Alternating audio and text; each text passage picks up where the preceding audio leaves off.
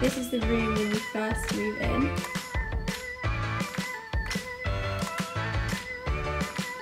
And this was it once it was all decorated and moved into. The good thing about Eastwood A is that it does have a wash basin, which makes the shared bathroom situation a little bit better. On the topic of shared bathrooms, I just want to point out that it's not as bad as everyone makes it out to be. I don't think it should be a deciding factor in which accommodation you choose. I mean, as of yet, I haven't had an issue. You have 3 toilets and 2 showers. It's rare that one's not available at a time.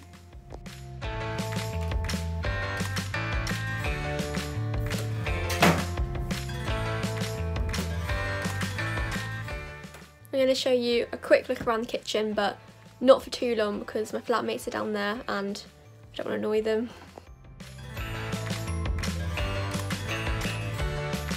What are you cooking there, Tiffany?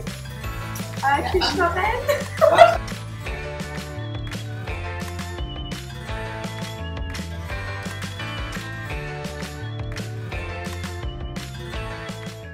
Okay, so hopefully you now sort of know what to expect from Eastwood A. I think key pointers are that it's shared bathroom, not ensuite.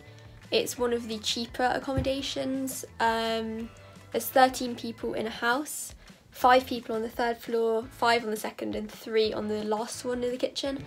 And yeah, I think that's it. It's a house, not a flat, so I quite like that. It feels more homely to me, but some people do prefer the flat accommodation. But I don't think any of the accommodations in Bath are bad. Like, everyone seems quite happy with theirs.